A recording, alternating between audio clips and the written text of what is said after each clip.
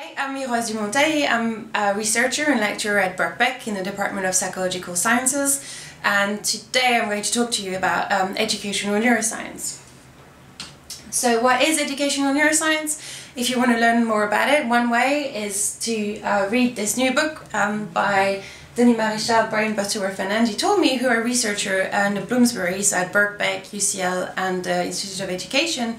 And this is kind of opening this new field of educational neuroscience. Educational neuroscience combines three disciplines that are education, psychology and neuroscience. And the idea behind educational neuroscience is a vision to bring together these three previously distinct disciplines to try to focus on a common problem, which is how to promote better learning. And this will mean building a new scientific community and this new discipline of educational neuroscience. So why do we want to do this? Well, a better understanding of how learning is organized and is occurring in the brain will help us understand more about education. And at the moment, very little research so far in neuroscience and in psychology has had an impact on education. So what is lacking, what we think is lacking, is a body of researchers that are able to coordinate strengths between these three disciplines of education, psychology and neuroscience. So how we're going to do this? The idea is to build on existing research collaborations that are already been found between educationists and psychologists, or psychologists and neuroscientists. And to try also to create a new initial postgraduate research, postgraduate training, and continual professional development opportunities for example, teachers, for becoming experts in educational neuroscience. What would be the impact of this new field of educational neuroscience? The idea is like bringing education, psychology, and neuroscience together can help designing better learning environments through the lifespan. So not focusing just on children, but also in adults. For example, here at Birkbeck, we're focusing quite a lot on adult education. And the idea is that this will lead to more fulfilled and more effective learners. So I'm lucky to be part of the Center for Educational Neuroscience, so the CEN, which has been created maybe 5-6 years ago now as a kind of virtual research center combining strengths from University College London, the Institute of Education and Birkbeck, which are all kind of centrally located in London and which are already collaborating on various research projects. So you might have heard of educational neuroscience or brain training, and in fact there's quite a lot of programs online, website about learning, and they mention brain training or brain-based learning or learning styles and brain preferences. So there's all these different things that are out there where people say their training program, their learning program is based on evidence from neuroscience, but really that's going beyond what has been shown. And because of that, there's quite a lot of neuromyths that are being found in the education literature. And so in the last decade, there's been a step change to try to bring cognitive neuroscience and education together in a dialogue. And one of the reasons maybe where there's more of this effort going on is that there's some anxiety from the researchers over the parallel world of pseudo-neuroscience that's been found in schools. And many of these concepts that are found and talked about in school are unscientific and educationally unhelpful, and there's clearly a need for myth busting. However, there's currently no forum to scrutinize and clearly communicate messages combining scientific and educational understanding to teachers. And that's the aim of that new field of educational neuroscience, and that's the aim of training, starting postgraduate training and continuous development in educational neuroscience, is to create this forum and people who are more familiar with these different disciplines. So recently, a couple of years back, the Royal Society asked a group of researchers to think about neuroscience and the implications for education and learning. And what they suggested is that the conclusion was that education is about enhancing learning and neuroscience is about understanding the mental processes involved in learning. And its common ground, so with this focus on learning, as I was saying before, suggests a future in which educational practice can be transformed by science, just as medical practice was transformed by science about a century ago. So they suggest this analogy with medicine and the fact that medicine was transformed by biological sciences. And they suggest we could try apply the similar model and use cognitive neuroscience and psychology to try and transform and inform education. So what will happen with this new field of educational neuroscience? Well, it's not clear yet, it's still kind of developing, but the idea is that the initial contribution of neuroscience will be to try to understand why the educational methods that do work, why do they work? And only later might we be able to suggest to try something else that might work better on the basis of our studies. A second point is that, again, continuing this analogy with medicine, there might be only few magic bullet insight, like, the similar way of vaccination or penicillin completely changed aspect of medicine. Instead, it might be more an accumulation of small improvements that eventually add up to a revolution. So there's this idea that there's kind of multiple small effects that will gradually have a big effect. So, for example, things that you might hear about if you go on this course, or if you think about educational neuroscience and you read about it, will be about working memory training, kind of educational video games, space learning, executive function training, reward-based learning, whether sleep might be helpful to consolidate memories, the diet and exercise, meditation, social networking, all these things might have effect on education and might all contribute small effects, but all combined together might change the way people are learning. So another idea from educational neuroscience, what will happen first is that the initial findings might not be, that will have an influence, might not be topic specific, they might actually be quite broad findings. For example, there might be factors we discover about brain plasticity, the role of diet and exercises, as I was just mentioning, the role of sleep, like how important sleep might be for the way you're learning, what time it would be best to learn something just before going to bed or not, or after a nap. The role of hormones, emotions, vigilance and stress, even like social hierarchy effects, even like in schools with bullying and things like that. It might be kind of also things that are general across species, that we might discover how the brain is learning new information, and we might discover that from studies in other animals like rats and rat models. And whether it's kind of primates and rats, it might be not directly relevant for education, but actually the way, if we learn more about how the brain is learning itself, then it will help and have implication for humans. Another aspect that we're thinking about is that the main practical consequence of neuroscience on education will be on the training of future teachers.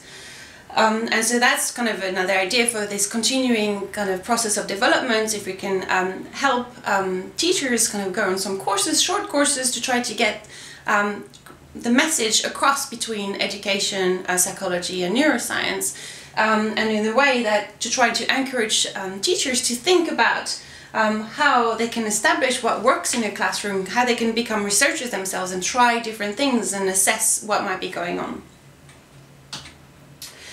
But something to take into account is that education is intrinsically something quite complex, a social classroom-based phenomenon. And so that might have implication in terms of like if we have interventions, the variability between schools, between the pupils, between the teachers, the overall context, and all that makes it quite a kind of complex problem, but it's still worth tackling. And finally, remaining issue reminds, finally, another issue is about ethical issues surrounding interventions. And you can think about, ethical issues about drug testing, for example, that have been in the news a couple of years back.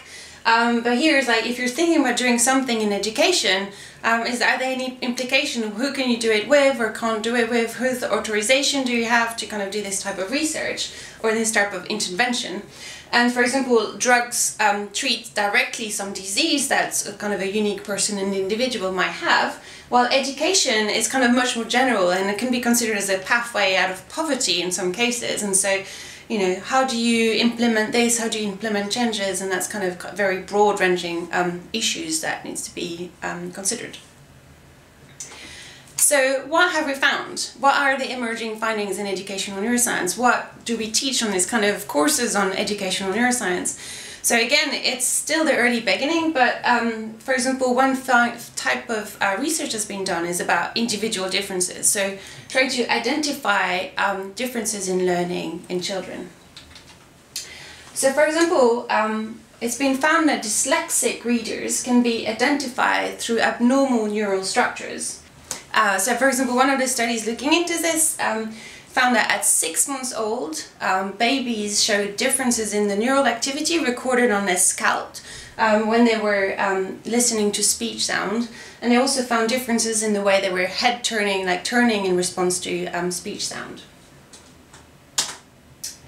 A second example that I was involved myself in a study that going on in Sweden, that we found that brain activation during a visual spatial working memory task, which involves like looking at dots on the screen that coming up one by one in a sequence, and then you have to remember that sequence for kind of a few seconds. So that's called working memory, and it's visual spatial because it's things presented on the screen and it's not kind of numbers or letters you're remembering. And what we found is that brain activity when you're doing this task, this type of tasks, as measured with a magnetic resonance imaging scanner, so MRI scanner, shows that was predicting arithmetic performance, so math performance on kind of simple math test 2 years later. So the activity in your brain when you're doing this kind of remembering visual spatial information could predict how well you were performing on tasks 2 years later.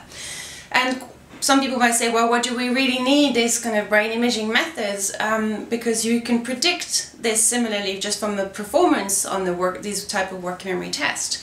And what we found is that there is more kind of power to explain the individual differences when you were using the brain data than just the behavioral data.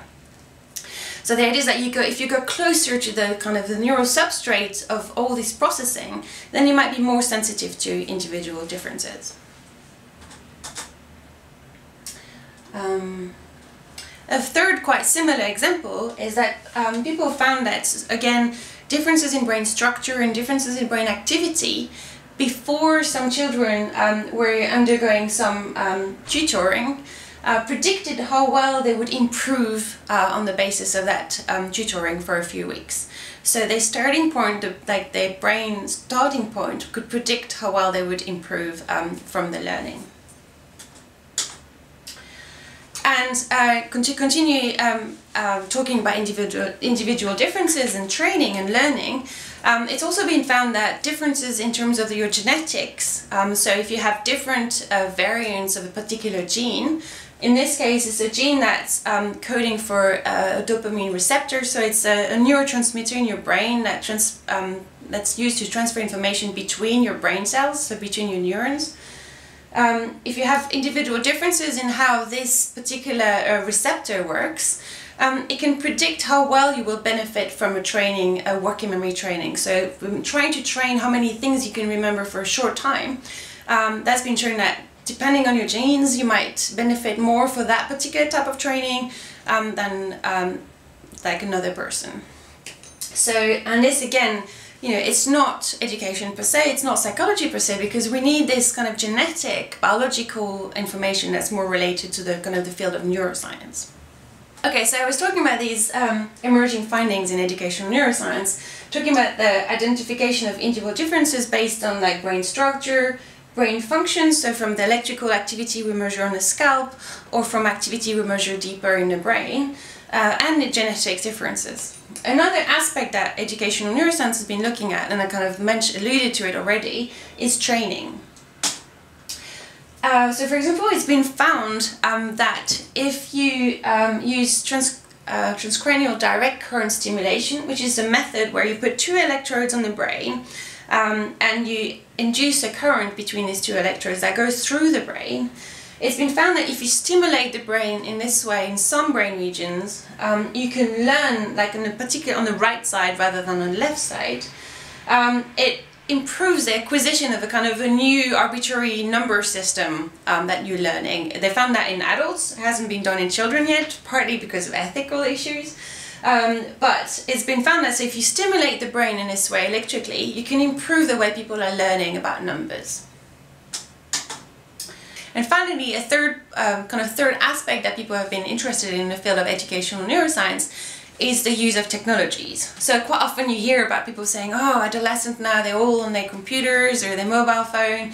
You know, is that affecting how their brain is developing? And we don't know yet, and it's probably going to be now part of our culture, and we can't kind of totally ignore it. That is part of what we're learning. We're learning how to use computer, we're learning how to use, extract information from the internet, etc. But one question is like whether we can use technologies to improve learning and to facilitate the learning process. And so for just one example is that research by Birkbeck and colleagues has been found that visual spatial attention and acuity, so how much you can pick up differences, like small differences in what you're seeing, can be trained by playing certain types of video games. Interestingly, it's not the type of video games you think would train your attention and your kind of spatial skills. It's not Tetris, where you're trying to arrange these kind of cubes, but it's typically the first-person shooter game. So when you have like a really strong motivation, and it's thought that this kind of arousal, motivation, might be making your brain more plastic, and that's why we're finding effects. So in fact, video games are just kind of I was saying very engaging, and so neuroimaging has revealed that they stimulate our brain reward system as much as methylphenidate, Ritalin, which is what's given to children with ADHD, and some amphetamines. So there's really a strong effect that's been observed in the brain. And this response has been found as it's not just related to attention, so how much you're going to focus on something because it's really rewarding, but in fact it seems that it's also changing the synaptic plasticity, so the plasticity of your brain, so how your brain is going to encode and learn new things. And that's why it's like, how can we try to use this plasticity induced by these exciting video games? Can we use that for education? And that's kind of whole field open for discovery.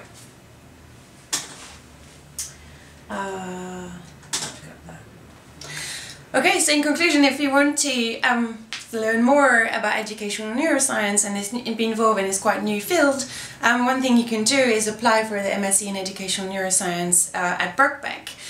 This MSc is shared between the Institute of Education and Birkbeck, and that means you have the strengths from both institutions, and you can do research project also in both institutions.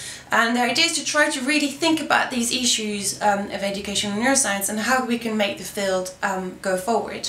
And just to give you an example, at Birkbeck, the type of research project you could do, three quite major kind of research groups that are at Birkbeck. One is the Institute for the Study of Children, Families and Social Issues. And there, what happens in this kind of grouping is that they research the development, functioning and well-being of children and families, and to try to address social issues.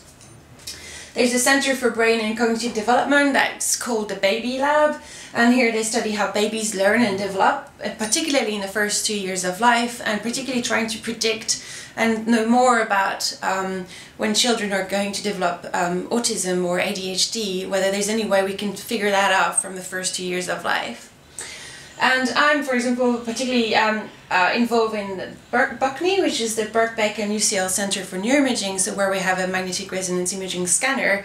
And here we use this scanner to try to investigate quite a broad range of fields, of domains, so the development of language and social cognition, cognitive control, and also adult functioning. And just to conclude, that's kind of was three big ones, but there's also loads of other sort of labs where you could be involved and doing research in at Birkbeck, where there's kind of affective and cognitive neuroscience, about language, brain and behavior, computational work, again more development, eye tracking, so you're learning more about the vision process, and the interpretative phenomenological analysis research group.